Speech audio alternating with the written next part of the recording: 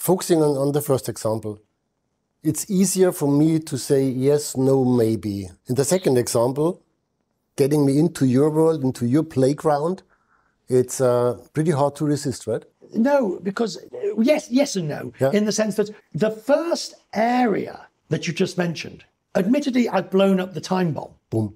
Yeah, so I can't use it again. And you may be pissed off, but the underlying facts haven't changed. Now we can say, so let's say I blow it up publicly. Afterwards, I can come up to you and say, I didn't want to do that, but you really left me no choice. So now, how can I help you? We're in a new environment. It's a little bit like Trump's trial, isn't it? No, Trump, it's a different strategy completely. It's a don't care strategy to blow it all up. Push you and then I help you, right? No, sometimes, well, that's what people would like to believe. Yeah. I will throw you in the water when you can't swim, and then I'll throw you the life ring. Yeah. The experience of the 4 years didn't mean it was always like that.